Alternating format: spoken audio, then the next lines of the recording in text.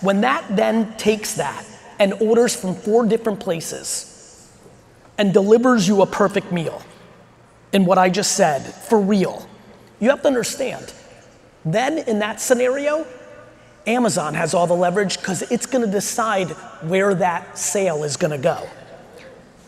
That's called not having brand. Alexa, can you send me a pizza tonight? I have 20 people over. That's different than, Alexa, send me Pizza Hut tonight. I've got 20 people. Got it?